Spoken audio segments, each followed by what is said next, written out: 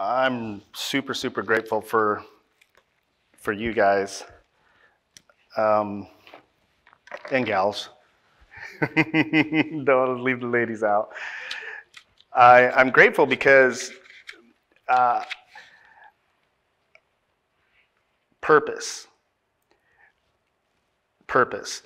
I'm grateful because I'm beginning to know more about my purpose in life, and because I now know what my life is about, I'll give a little bit of a detail about that. There's a man in this room I remember that interviewed me. Mark, how you doing? He asked me a couple questions during a business interview years ago. See, I'd already worked for this company, but I was applying for a higher position. How many of you ever like to go to a little higher level than where you're currently at? So it's interesting, that particular position that I had applied for, John, did not want it. But after spending time with the Lord, God really put it on my heart. I mean, when I'm talking about spending some time, I want to, it was about a 3-day period of time where this position opportunity had been suggested to me by the predecessor that I had, who was moving on to another position, and he said, "You need to apply for this." And I said, "No, I don't." He said, "You're the one that's qualified." I said, I'm not even the assistant, in your current position. Nowhere close." And he goes, "Well, you're the one that's most qualified." And I said, "Thank you for that." I remember leaving work that day and talking to God, having this conversation with God, telling him, "Thank you for what I have." I'll just cut right to the chase. What I had was comfortability. I knew how to do my job day in and day out. I made a very comfortable living relative to my means of living throughout my life. I could go in, oftentimes I could get done in 7 hours based on data that I knew that other people were performing, what they could do in more hours. I could just get in there and almost do it without thinking, really enjoying my life, enjoying what I did. And then it was an opportunity, but this request from this person that said, "You need to do this," came up. And I'm like, no, I don't. So as I was talking to the Lord, I said, "Thank you for this. Thank you for that. Thank you for this position that you led me into. Thank you, thank you, thank you." Really what I was saying is, I have no desire to do something at a higher level. I didn't want that responsibility. I was just comfortable. And I got done praying. I felt pretty good about myself. And I remember the Lord asking me a question in my heart. And that question was this: did you ask me about this job? I already knew the answer. It was no. I was thanking him for what I currently had, not the job opportunity with, a lot of people would see as promotion. Certainly there was a raise in pay and, and responsibility. But I remember during that time spent with the Lord over this weekend, I really, because when he said, God spoke in my heart and said, "Did you ask me?" The answer was no. And I knew that I was in a position that I needed to put that before the Lord because he had spoke to me. I couldn't just leave it open-ended. I couldn't just go home on a Friday, which happened to be a Friday, and come back on a Monday and just be the same person. There was something that I had to deal with. So I just got in God's presence and I started going, "Man, Lord, I don't know that I want to do this." And I spent time like, oh my gosh, just almost felt like a full week of hours in a weekend. And that Sunday night before I went back into work, God told me that not only would I go in for the position, I was praying to him after this long weekend and going, "Thank you, Lord, that if I get this position," and he interrupted me and he said, "It's when." you get this position. Like, wow, okay. So when I get this position, I thank you that you will guide and counsel me. So I went to work that Monday morning, and I began to seek the Lord about how I should go about this.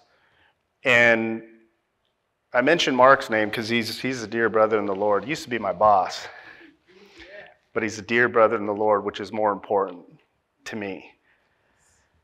And I went and seen the person that I reported to at the time, who suggested that I apply for his position because he was leaving. And he said, "Did you go talk to Mark?" And I said, "No." He goes, "Well, I'm going to be leaving in just a few days, so you need to go." And I said, "No." And I knew that I wasn't supposed to just put myself out there. And I'm like, well, then how are you supposed to know? Mark ended up coming up to me a couple of days later, and he said, "John, I've been meaning to talk to you." It was towards the end of the day. And he said, when he's walking by my office, he says, "It's kind of late in the day, but maybe not today." But we kind of just kept walking together and went into his office and sat down. And he said, your name got brought up for this position. See, I'd never put my name, me personally, put it in the hat, but my name got brought up. And I knew that was the other person that was in the position that I would be applying for.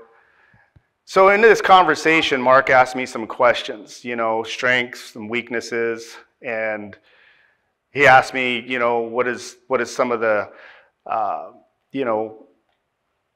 greatest accomplishments that I had. And I remember saying this in the interview: giving my life to Jesus Christ as my Lord and Savior.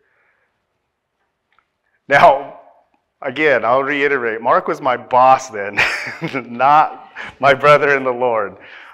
But I had this confidence inside of me because God spoke to me and said, "This is yours." But again, I didn't want it. I was just being led of the Lord going into this position. So the reason I'm sharing this with you today is that I want to highlight what you want for yourself and what God wants for you. And the reason I say this as a believer, because so many people, I've heard them say, and I've said this before, "Lord, if it be your will." Right? Or there's a dilemma, a question, or something that we need answers to, and we're praying to God about this. And I'm talking to people that are saved. And if you're not saved, just say, "Jesus, come into my heart." Get saved. It's really, I won't dive into it, but it's really that simple. But it has to come from a place in your heart. And once you are walking with God, I think our greatest challenge is, what does God want to do with you? Right? And oftentimes people are hesitant about walking deeper with the Lord because they think he might ask them to do something that they may not want to do. Why wouldn't you want to do, if you've given your life to God, been reconciled by his son, Jesus Christ, why wouldn't you want to do something that he wanted you to do? So sometimes we won't even ask him this question because we think we got to give up something fun. I have some great news for you. Walking with God is fun. It's also funny. It's also very peaceful. There are times that it's very serious. You're really contemplating the things of life, and you're walking with God, and oftentimes we come to him when there's big things coming up where we don't have answers, and we're like, "Lord, if it be your will." So this is why I brought up that testimony. See, my will wasn't bad. I was comfortable in what I was doing. I described the money that I was making relative to money that I personally made in my prior life. Things were pretty good. Why would I want more? I didn't. I was okay with that. And it's not okay to be comfortable with comfortability if you want to go to higher places. It's okay to be comfortable with comfortability if you don't. I would probably suggest that if a person is, "I'm just fine with where I'm at," if you chase that down, there's probably some root fear as to why you don't want to go to a higher level. So I'm sharing this because I think this is one of the areas walking with God as a believer that we can really struggle with. What you want and what he wants. If it be your will, Lord, and sometimes we're praying this because we're like, I really want something better. I want this problem to go away. But whatever your will is, and sometimes we're saying that going, well, if it doesn't turn out the way I want, okay, I guess I'm going to be okay with that. But I really want it to go this way. And sometimes it's the reverse. I'm really comfortable with where I'm at. I don't really want to push forward for more. But it's in the place that you ask the Lord that he can begin to start to do something with your life. So all of that I just described is an action. An action. What do I mean by that? Like a verb. Like you are actually partaking in doing something. And the reason it's important to grasp that, I believe, is there's sometimes we just want the Lord to pull the strings. And if you read about the life of Jesus and the people that were ministered to him, there's a common denominator that people that received his ministry, whether it be healing, whether it be joy, whether it be love, whether it be his compassion, there was this common denominator with every single person that had a positive manifestation of God's power in their life because of this Jesus. This common denominator was this: they went to him. People went to him. People were seeking him. It's super powerful. The reason I say this is because sometimes Jesus had to minister outside of the city walls because there was a force there, a religious force that didn't want anything to do with him. And so he had to operate outside of the cities. Scripture calls it sometimes deserted places. And the multitudes came to these places. So they had to go outside of where their comfortability was, living where they were living, doing what they were doing, to seek this one that might manifest a change in their life that they were hoping for. They actually had to do something. I really, in my life, I like to go, what's the next nail that I need to hit? Because I got some loose boards in my life. And I'm willing to do that. And so the reason I share this is because there are things that we do. Today, October 31st, 2021. It's Halloween. Today I'm dressed up as... The reason I say that is there's so many people today, in the days preceding this day and the days following, that will put on costumes. We were invited to a birthday party the other night, and it was interesting. We were invited some time back, and I knew instantly the Lord put it on my heart. You need to go to this. I'm like, oh. And it wasn't because I didn't want to hang out with the people that were there. It was that I was uncomfortable putting on a costume. And so many years I think back that I would go and I would just, what are you? Dude, I'm me. This is what I chose to wear today. I don't have stuff on. And then there was other times I'd go and like, God, just throw on some camouflage. And what are you? I'm a hunter. Woo, that was creative. Yeah, this guy.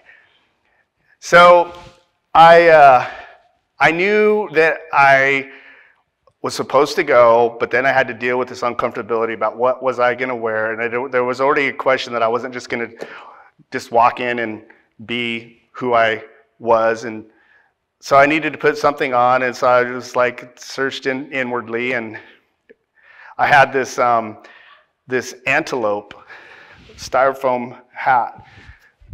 That's what I put on. And I painted my face black, put on some tan clothes. Why? Because antelope have tan clothes on. And I went there, and as I went there, I observed many different things. One, you can hear my grandson in the back. I spend lots of time with him willingly every week. He knows me well. He knows my voice. When he saw my black face, black camel paint all over, and it's pretty cool. I rubbed extra in some areas of my beard so the grays disappeared, but it was just like this blob of blackness in this antelope hat. He just looked at me, not scared, but not knowing. He's like, and I said, Mateo, it's Grandpa. He's like, that's not Grandpa. That's not Grandpa. See, I put on something different than who he knew. And so there was a disconnect. And then I began to realize, I started like really observing this. It was like, can't you just go to a costume party and just, no, I can't. Honestly, I got to start watching. I started realizing that most people, I believe, put something on that at some point they're willing to put this costume on, and some fragment of what they're putting on they identify with.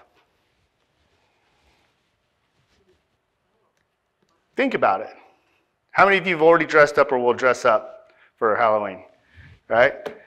Something that you put on, you were in agreement with it. You're like, it's not like somebody chained you down and decided to put this on. We might ask questions. What do you think I should be? Or how am I going to? And we try to get, there's whatever ultimately you put on, you identify with it in some way. In essence, you accept it. I began to watch people, and I thought, this is interesting. I could see some of how they were dressed, some of the characteristics of these people, including me. Antelope. What am I, some kind of, well, I'm tan. That was one way I could identify. But I started thinking about the nature of an antelope. They're very curious creatures. They're very observant, and oftentimes they observe things from a distance. They won't just come right up to you. They'll watch things from a distance. So, in essence, we put on these things. And as a believer, the scripture tells us there are things that we should put on and things that we should put off. We're not supposed to just let things happen. Have you ever heard the phrase, the devil made me do it? It's a cop-out. It is. The devil can't make you do anything. You've heard me share many times, God told me this or gave me some instruction. But that doesn't mean that it's automatically going to happen. God can't make you do anything either. So we are the ones that either put on or put off something. So if you have some issues or some question marks or some blank spaces in your life about who it is that you're supposed to be in your walk with the Lord, then there's opportunity through submission and yielding of yourself to ask Him. So I want to read with you finally some scripture, and the Lord just shared this phrase with me this morning. Who's running the show?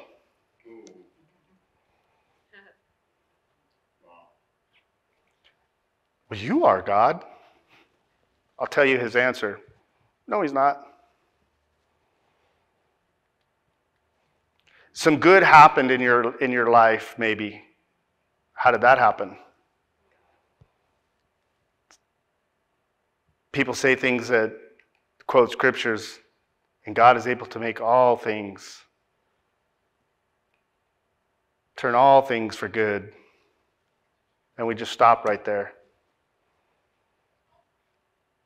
But it's what we do. Who's running the show? In Romans 8, that chapter really defines a key makeup of human beings. I've shared before that the scripture describes us as a three-part human beings, three-part makeup. Spirit, soul, body. In the beginning, God created man, the body, from the dust of the ground.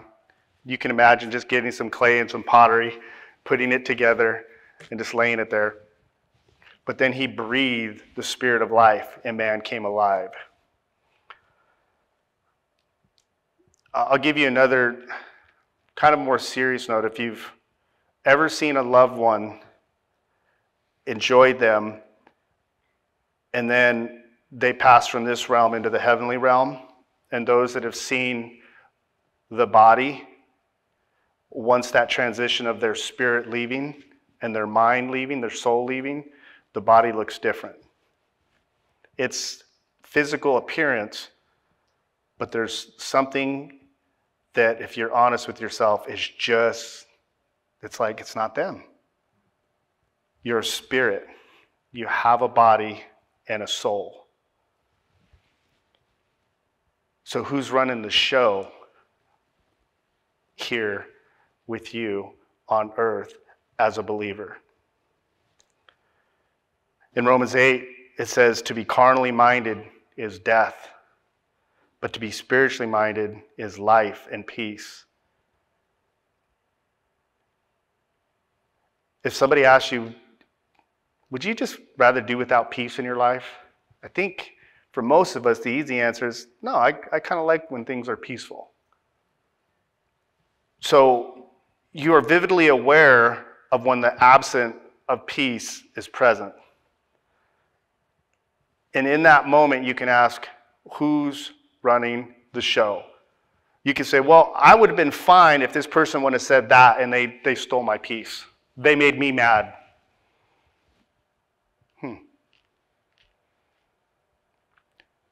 Do people have the ability to make you do something? Things they do might make you react, but you have to choose to be offended. You have to choose to be made mad. And I'm not, not saying that what people are doing is wrong and that you don't have a reason to be disappointed, but the disappointment and the things that it causes you and the residue that it leaves on you has to be taken, meaning you have to take it. To be carnally minded is death. That's the opposite of peace. And what it means, it doesn't mean a physical death. It can lead into that. But to be carnally minded, I think, is important to have an understanding of what carnal is or the flesh is. Romans 8 talks a lot about the flesh and the spirit, and that's the two components in which I was speaking about. Who's running the show? Your nature and who you are, or your God-led spirit? Because you're both at any given time. But only one can make decisions. I want to share again about carnal, the word carnal, the word carnally, the word flesh, often as it relates to in the New Testament. Sarx, S-A-R-X is the Greek. I love the definition. The flesh, this is the definition, denotes mere human nature, the earthly nature of man, apart from divine influence, and therefore prone to sin and opposed to God. Pretty good. Pretty good. I like to do that, because when I have these issues in front of me, these things, it's like that decision about what I wanted to do in that opportunity for a position at that place that I worked. It wasn't like, it was a bad thing to get promoted. I just was comfortable with where I was at, but I put it before the Lord because my human nature didn't want that, because I was comfortable and things were going good. And if I signed up for more, first of all, it came down to identity thing. When I really chased it down, are you qualified? Interestingly enough, Mark shared something with me that day. He said, John, as I go through the list of qualifications and check the boxes, have you run a multi-million-dollar business before in sales or had any experience? No. Have you had any training? Have you had any schooling collegiately? I mean, he just went down the list. No, no, no, no, no. And I'm like, woo. I thank you very much. But he said, what's important to me is this one desire. This one box, it's desire. And you have a desire to do this. And I remember in my mind thinking at that moment, I don't know that I voiced the words to him and said, Mark, I want this job. I did it because God did it. And so this is how God can orchestrate things. So I didn't have all the natural qualifications, but I was supposed to go into a different level. And in that moment, I was listening to what God told me, but vividly aware of what my human nature, my carnal or fleshy man did not want. And I remember leaving that day, Mark having told me, I'm going to give you an opportunity. He said, we'll try this for 6 months. And I said, before 6 months is over, I'll know. I'm not going to wait to see what's going to happen. I'll know. And I sat in that and answered these questions, and I had confidence. I wasn't nervous. When I left and drove away, oh man, and I mean M-A-N, my natural man kicked in big time. What have you done? What did you sign up to do? Fear took out the breath. My physical temperature completely dropped. I lost all, a sense of awareness. Here I'm driving down a highway at 60 miles an hour. What did you do? But I remember just days earlier hearing the voice of the Lord in my heart. You will get this. You will do this. And I remember saying in that moment in prayer, yes, Lord, I'll do it. And in that present moment, driving away from this interview that I had confidence in, I was completely void of that faith. But because I was anchored in what God told me to do, I knew that everything would be okay. And it was. The reason I'm sharing this is because I believe there's such rich opportunity in any given moment if you're a believer in Jesus Christ and have accepted him into your heart, to know that we should be putting on the things of the Lord and be willing to put away the things that we think we might want.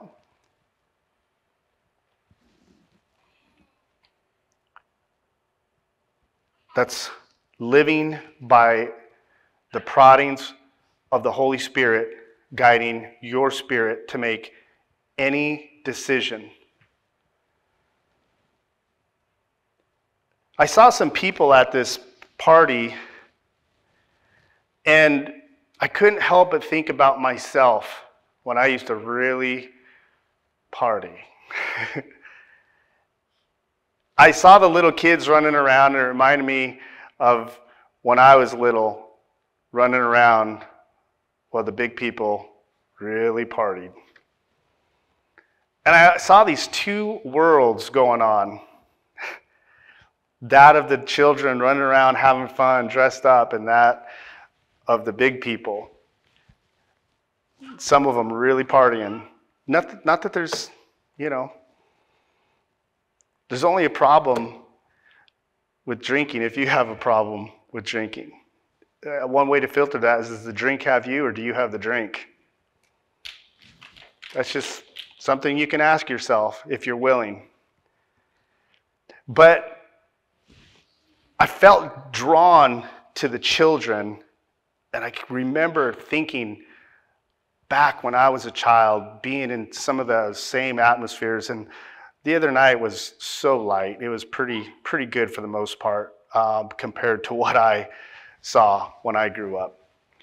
And I just was drawn to the kids, and then I was just watching and listening, and I had to really kind of filter and turn inward to what I was going to do in just those moments of partying. And the reason I'm sharing this is because every day there's stuff going on that we can search and go, who am I? What is ruling? Who's running the show with what's going on presently in front of me? The Spirit of God or my spirit? And the more that you press into that and are willing to do that, the more that you're going to get the good things of God in your life. And the more that you don't, and you just do things because that's the way you've always done them, and they may not be bad. It may be an exact place that I described, being comfortable with what you're doing. Nothing bad is happening. You're just doing it because that's what you do.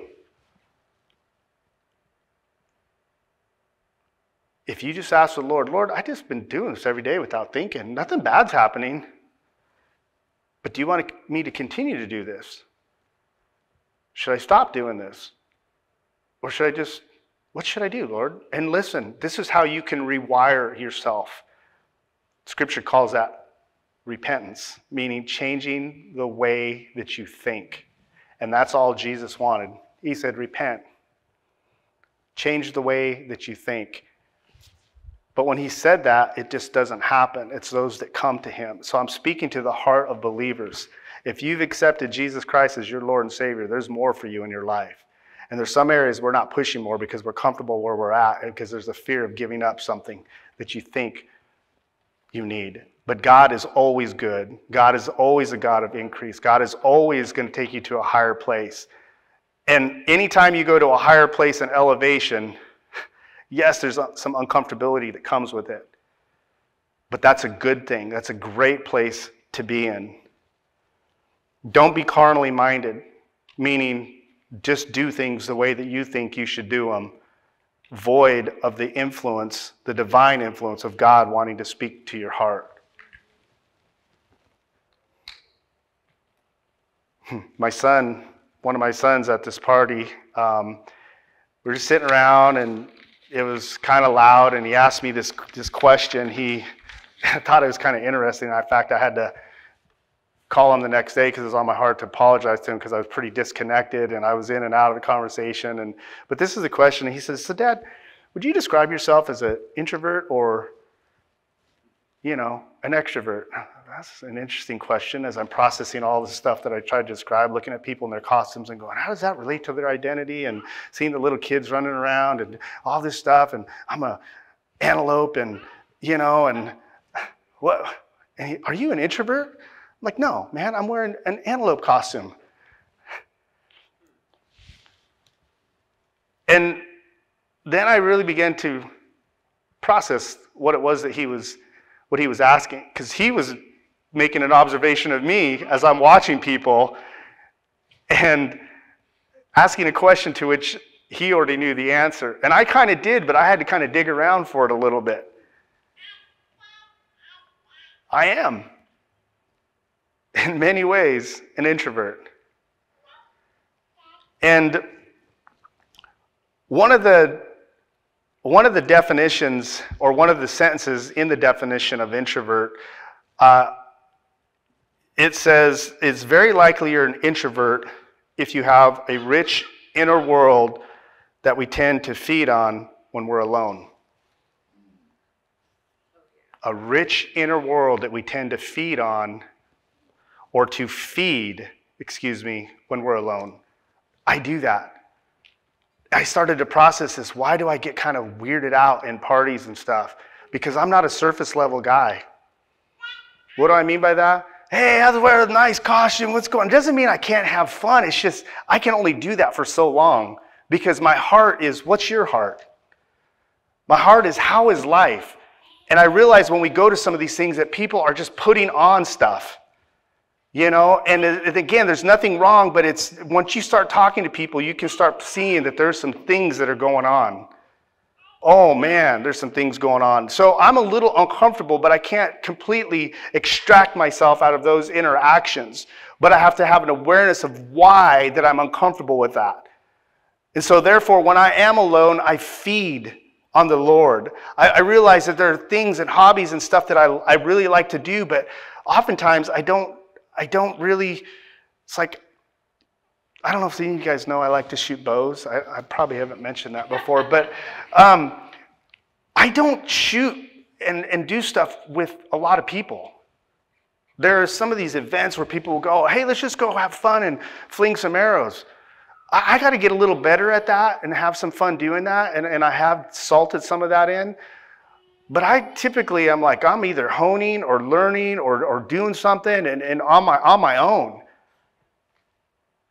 And so then when people come and they have a question, I can feed them on that area. So my heart for God is the same way, that I feed on his word. And I didn't do that for people. First, I did it for me decades ago, a couple decades ago and change, because I was lost. And I found out, even though it wasn't Halloween, that everywhere that I went, I was putting something different on. Some form of identity. Isn't it funny? During interviews, what do? You put on your best. Sometimes you really highlight your qualifications. Don't you? Come on. You put on your best clothes. You talk about your accomplishments. You're very resistant to talk about your failures. Very resistant. Why? Because if they know, I might not get that which I want. So I have to put on.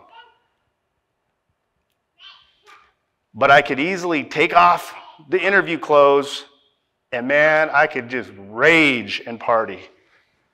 I could put on that. Oh boy, if I had time. You would go, you did that? I'll be like, yeah. And what I'm grateful for is that as I've continued to walk with the Lord, I haven't arrived anywhere. In fact, I now have revelation that you will never arrive. At least I won't. Constantly pressing forward, constantly learning. And once you learn, you realize how little that you know. It's a great place to be. And as I continue to press forward, I think about what is the Spirit of the Lord telling me and what am I doing? Every day I have some of these challenges. Every day I probably say something or have some form of action towards one of my best friends in the entire world, my wife. Every day I probably do something that I wished I could take back. But I'm constantly pressing, and after 30 years of marriage, I know that it's just going to keep getting better, but it's going to take work and some uncomfortability, and I don't need to put on what I want. I just have to trust in the Lord, and I'm working through this and navigating through this. I hope that you can really extract who you are. You have your nature, and then there's a nature of God, and if you've invited him through by asking Jesus to come into your heart, these two can live along each other in harmony to take you to a great place. And when we're lacking peace, we feel the residue of life, typically we've been feeding our human nature, and it becomes more dominant and takes us away from the things that God wants us to have. And often it starts off as innocent. See, if I would have made a decision years ago and said, nope, I'm staying in this position, it's likely that I could have been still at that same place because I made a decision. I'm comfortable with where I'm at. I'm good. We have the opportunity to do something. God can't do anything in your life unless you invite him in. The devil can't have any power over your life unless you let him in. So, put on the Lord. The Bible says in Ephesians 4:22, it's a wonderful, wonderful chapter if you ever want to read something about just good everyday life and what you should be doing. The book of Ephesians, all of it's good, but chapter 4 is wonderful. Tells us exactly what we should do. Verse 22 says that you put off concerning your former conduct. As I was at that party, I was aware that there were some things that I used to do, and I was glad that I don't do them anymore. Put off the former conduct, the old man, which grows corrupt according to deceitful lust. And be renewed in the spirit of your mind, in that you put on the new man, which was created according to God in true righteousness and holiness. Put on, put off. Put on, put off. So if you're going to go to a party tonight and dress up, have fun. Have fun. But while you're doing it, there's opportunity to be aware of what God wants you to do in those moments. I had this thought when I dressed up like an antelope and put that black paint all over my face that my grandson would be a little bit apprehensive. So in preparation, I brought some wipes. And I couldn't wait till that party was over and wipe that stuff off and just look at him in his eyes. And when I did, he knew it was me because of my voice, but there was something there that when he saw the image of who I believe he believes his grandfather is, there was a deeper connection that happened in that moment.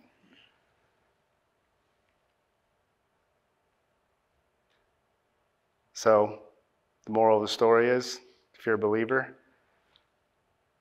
put on the new man and how you're created. And it's very simple to do. It's a very simple decision. Sometimes it's pretty hard to do. When somebody cuts you off in traffic, think about it. You know your buttons. Maybe you're victorious in traffic. But when somebody tells you to take out the trash, to do this, to do that, you're like, hey, I'll do that one. Put on the new man. Don't tell me what to do.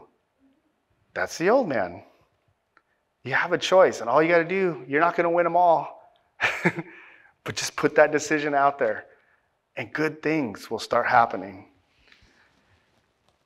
That was your Halloween message. Who's running the show? You or you created in the image of God? I hope you got something out of that. Thank you, Lord. We have an opportunity to put on what God says and honor Him. Thank you, Lord. We are honored to sow seed into your ministry. We thank you, Lord, that as we continue to do that according to your word, that there's going to be good food, good word, good provision for those in your church of Safe Haven. With a cheerful and glad heart, we do this.